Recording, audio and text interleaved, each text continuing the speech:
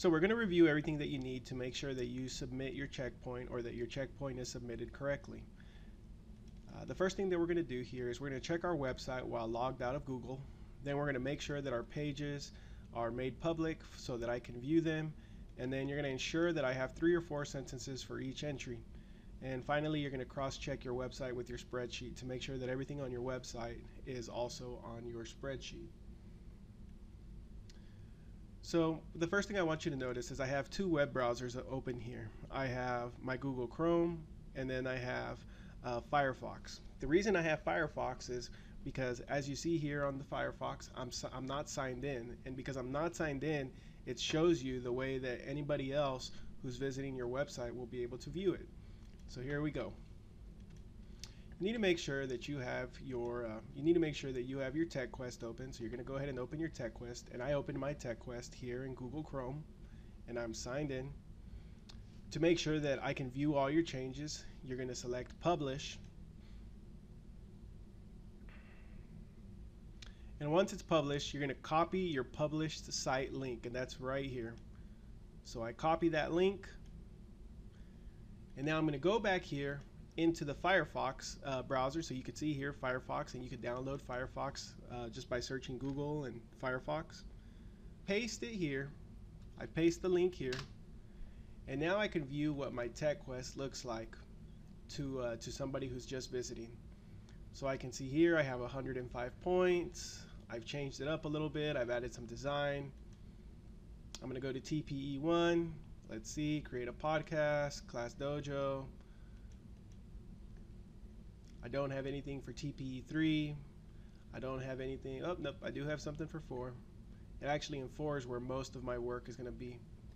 So I check, and I have my comments, I have my descriptions, at least 3 sentences, 3 to 4. This one's long, but it's because I made 2 different playlists just to show you the different types of playlists that you can get. And then here's one of my issues, and it's leaving a comment on the syllabus. And you can see that it's not, I actually can't view it. And if I click on it, let's see what it says. And it says that I need to sign in. So the problem there is that it's not viewable. So I can go back into my TechQuest, and I can see what page this is on. So I'm here on page 4.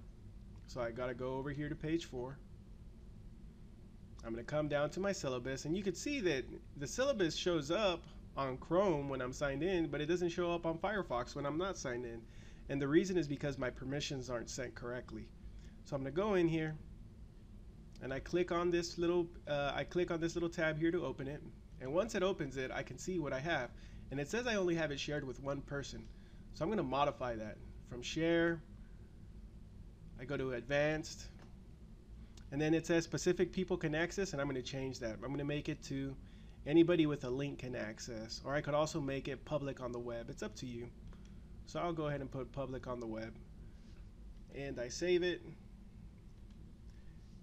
and voila. When I come back into this other version, if I refresh my page here on Firefox, I should be able to see that now it comes up. And there it is. So that worked for me. I have nothing for 6. I have nothing. Oh no, I do have something for 6. But I have nothing for 5. So feel free to look through this for ideas. Make sure that you come back and check.